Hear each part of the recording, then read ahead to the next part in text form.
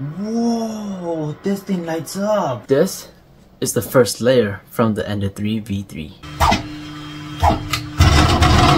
Oh shoot. Why am I always breaking 3D printers? Hello and welcome to Scratch 3D Printing. Today is a special day. This is a special video. Why is it special? Well, it's my birthday. So what did I do? I bought, boom, Creality Ender-3 V3 for my birthday gift. And you can subscribe to the channel. It will be an amazing birthday present. Leave a like on the video and let me know in the comments down below. Do you own any Ender-3s from Creality? With that said, let's scratch today's printer. Ender-3 V3 from Creality. But as usual with my review of 3D printers, first I will unbox the 3D printer, set it up, do some printing, and give the review after I have printed and test this 3D printers with its capability. There will be timestamps in this video, so if you want to jump to each part, you can do that. But enough with talking, let's get unboxing and let's talk about the Ender-3 V3. This is so exciting!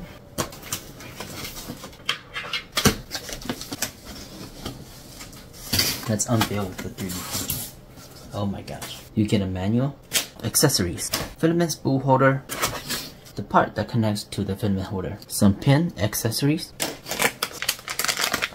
Creality's 4.3-inch touchscreen, a little bits of filament, PFTE tube, looks like it has been used, and now the gantry. Oh my gosh.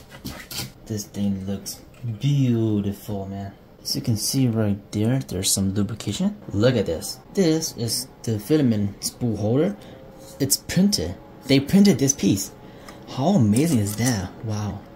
It's spring loaded, but it's printed. It's 3D printed. Ooh, that is nice. Love when companies 3D print with their 3D printers. Lots of packaging, which is always nice. And the base. Wow, look at this. And that is it. Let's get this set up. Man, this thing is small. Before I assemble the printer, we will look at what we get for accessories. They give you a nozzle cleaner, screwdriver, Allen wrench, and a nozzle remover.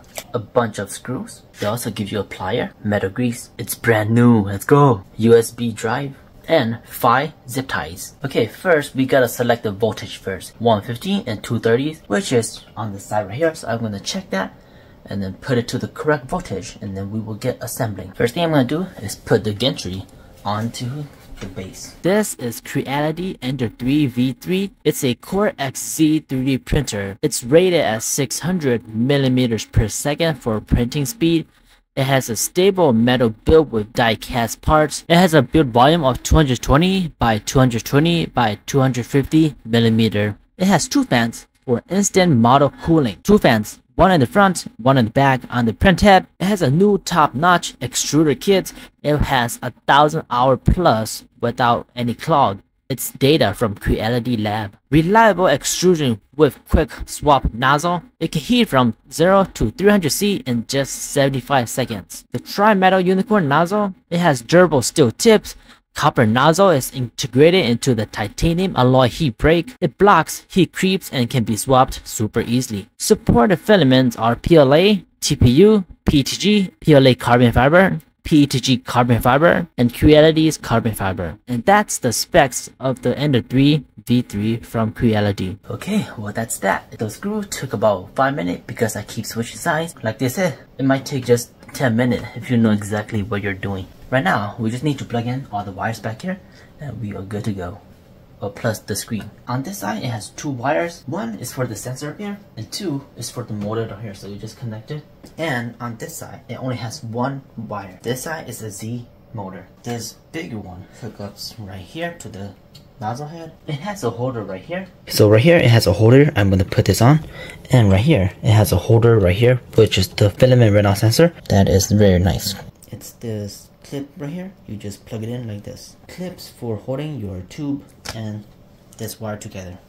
Look at this. This white clip right here is the new version that you just put this in and then it just clip by itself. You don't need the blue clip and plug it in the middle right there. The nozzle feeder right here is the newer type, which is like the K1 and K1 Max. You just put it in here and it will automatically lock if the head is not moving. I cannot do it with one hand. Let's take off this foam right here. Oh, that is satisfying. And now for the screen. Wow, look at that. This is the same screen as the K1 Max. It looks like they took out the film. Did this not come with a film like the K1 and K1 Max? Because every single screen will definitely come with a film. I'll just use what I have. This wire right here, you clip it here, and then you put these on the bigger hole, you slide it down. I feel like this is the most trickiest part. There's not enough room. Just like that, it's installed. We got everything installed. The moment of truth. Yeah, it's working. Whoa, this thing lights up. Oh my gosh, that is crazy. Wow, that is amazing. I love this feature. Wow, now they just need to make this light up. Dang, I did not even know that this is a see-through and light up. Yeah, oh, that's so cool, man. English, I have read everything. Okay, got everything set up. Just need to do the self-check and stuff like that. Then we will get to printing. Okay, that's done. Input shaping. Now it's doing auto leveling. Let's go. I just connected the Ender-3 V3 while it's doing the auto leveling. I connected to Creality Print, and I can see now that it's heating up the nozzle to 140°C, and now it's homing. Look at that. It's homing. Let's go. It actually has sensor now. The other one that I reviewed, the artillery one, if you can see that, I'll leave a link down below. It doesn't have the sensor on the X or the Y, but this one has. And I was like, why did that one not have? But apparently that was homeless sensor, and this is a sensor home, which is, I think it has its own benefit. But anyway, and look at this, it's doing the same thing as it does with the K1 Max. Look at that, it's wiping the nozzle at the back of the build plate. I wish they have something that protects the build plate from getting scratched like that.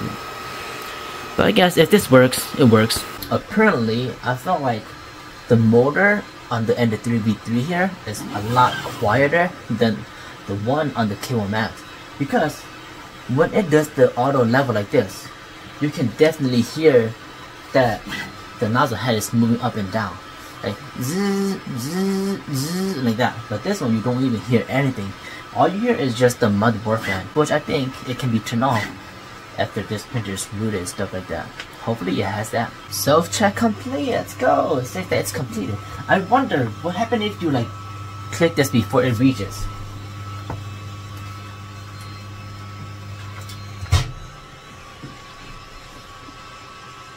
Oh gosh.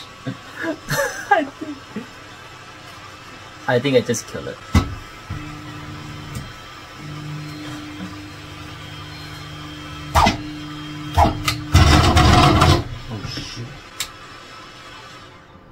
It can't reach it? What happened? Oh my gosh. Why did it just do that? Why am I always breaking 3D printers? I think it couldn't reach it. Oh my gosh. Hopefully that didn't break anything. Okay, let's try homing again.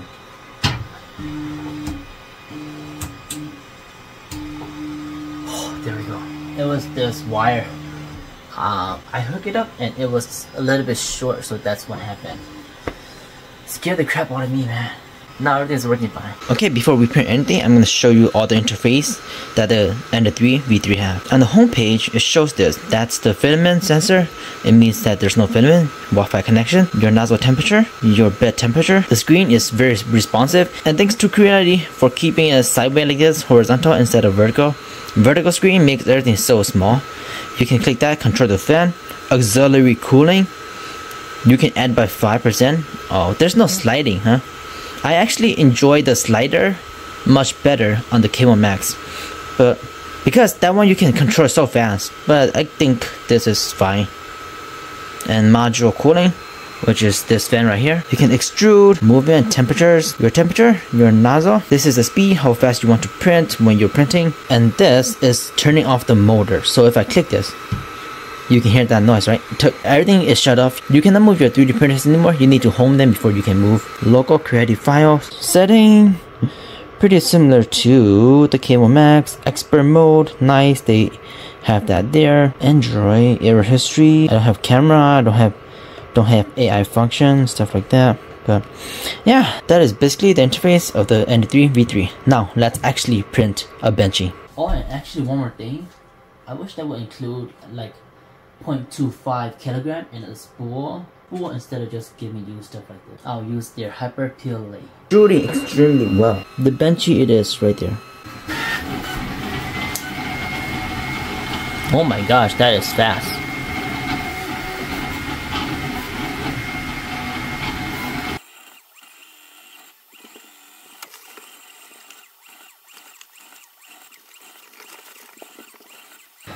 Okay, it's done printing. It took 13 minutes to print this Benchy.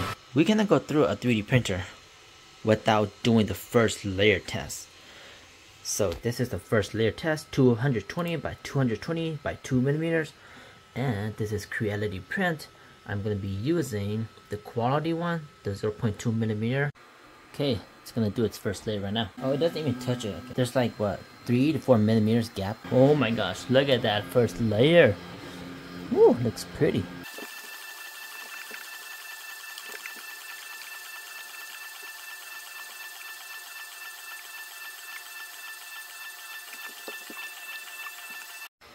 Okay, and now printing carbon fiber with the Ender-3 V3. It's about 3 hours since I have been messing around or playing with the Creality Ender-3 V3. And based on this expression, right, it has been amazing. The best 3 hour ever. It's almost 4 in the morning right now. Look at that. It's almost 4 in the morning. Oh my gosh. I've been at this 3D printer for 3 hours now, and it has been amazing. So this is the first 3 hours, first impression review of the Ender-3 V3 from Creality. The experience has been amazing. As you see here, this is the first layer from the Ender-3 V3, and it's flawless. I don't see any flaw here. Like, there's like little tiny here, but that it doesn't really matter. There's no perfect 3D printers out there ever. This is perfect enough. All the wrinkle is me. I tried taking off as soon as the printer got done printing, so but oh my gosh, I never got a 3D printer this good before. Or it's basically my third 3D printer, so whatever. It printed so nicely. The second thing I print is a tolerance test. When I review 3D printers, it has to go through these tests. A first layer test always, and a tolerance test always. This is tolerance test from Orca Slicer. If you've been watching the channel, you know I love this tolerance test because it just tells how good your printer is. Okay, so let's go. If you don't know, it goes from 0.4 all the way to 0. It's so shiny you can't even see it, but it's, yeah, it's right there. Okay, so the 0.4, of course, the 0.4 is gonna go through all the time, right? Kaboom. Oh, the 0.3 goes through. Just okay, there we go. Just there's stringy. I'm gonna get rid of the stringy. You just do that. 0.2 millimeters. Whoa! Oh, it went through so fast. Okay, 0.1 millimeters. 0.1 millimeters. Oh, 0.1 millimeters. It's struggling. Look at that. Oh, it's struggling. Okay. It still goes through though, but it's struggling a little bit. Okay, I got it out. I think it might be the first layer. Like I said earlier, it might be way too close to the bed, like a couple of millimeters off the bed, Z offset manually. It will be good. Let's do a 0.05 tolerance test. Ooh, it's stuck. I think the reason why it's stuck. Yeah. If you can see that, this corner right here is like bumpy. There's like a curve in the middle and then bumps out. Yeah, it fits really well. It's just that teeny tiny part that is screwing everything up for the printer. This is carbon fiber, a sand block. And guess how fast this prints? Max speed. I just used the slicer that comes with Creality prints. Just click, and then just print. It's basically at 300 millimeters per second. And the filament right there, I think it's rated up to only 100 millimeters. And would you look at that? Oh my gosh, overhang right there. But it prints really well. You can see that a little bit of retraction right there. Just do some tuning and we'll fix that. Ender-3 V3 out of the box is amazing. Has been one of the best printer I have seen so far. Creality did a really good job on that. If I slow it down a bit, it would turn even more beautiful. But this is max speed, all the retraction and stuff like that. It's just flawless. Wow, I cannot complain. Can't complain, man. All the sides, all the layer line, the overhang just dominates, dude. This printer just dominates overhang and stuff like that. Oh my gosh. Oh, and we cannot forget the Benchy, of course. Dude. We cannot forget the Benchy. Dude, it printed so nicely. If you look at there, the layer right there, man, just flawless. This was tuned from Creality. Oh my gosh, everything just printed so nicely. Maybe the first layer might be a little bit too close to the bed and it's squishing the filament closer together. Just with some Z offsets, that will definitely fix it. But oh my god, just prints so beautifully. There's no ghosting at all, it's just perfect lines. Well, you see there, that's all the pros about this Ender-3 V3. First layer is amazing, tolerance is good, I just need to adjust the Z-seam. Printed carbon fiber easily, 300 millimeters per second. A Benchy in 13 minutes, bro. 13 minutes! And such a good quality at 13 minutes. Oh my gosh. All the pros on that thing is just flawlessly. Oh, the cons. Okay, the cons. What do I have any cons here? Not necessarily. The only con I have is where the filament, you load in the filament, it's kinda awkward. It's behind the gantry and it's like you gotta load it from under, which is like so cramped over there. So I'm gonna be making a mod to put the filament on top. I think that would be so much better. It would be so much easier to load filament. If you look behind there, there's 2 screw holes right there. Who knows, right? Maybe they do have a top mount, but just didn't do it or something. It has 2 screws right there, so I'm gonna be using those 2 screws in upcoming videos. So stay tuned for that, and you know how to stay tuned by subscribing to this channel. Yeah, that's the con about this printer. And the other one is the power supply or the motherboard fan keeps running 24/7.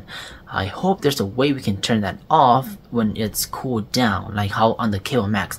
When it's cooled down, it just turns off everything, which is very nice. But this thing just runs 24/7. But that doesn't really matter, right? It's a 3D printer, so it's gonna run. You're gonna get annoyed. But yeah, it's a 3D printer. It's gonna run. It's gonna blow fan. But that is pretty much it for this unboxing of the Ender-3 V3, setting everything up, do a couple of test print. I will fine tune this thing in the next couple of days and we'll do another fully review of like a week or so. And yeah, this has been my first impression of the Ender-3 V3. It has been amazing, man. It's a Core XZ. No 3D printers out there are Core XZ. This is like the first, I think. This is like the first Core XZ 3D printers from my knowledge. But yeah, that's it with this video of me unboxing the Ender-3 V3. Oh, and yeah, I bought this myself. Creality did not send me this. I wish they did. But as always, keep on 3D printing.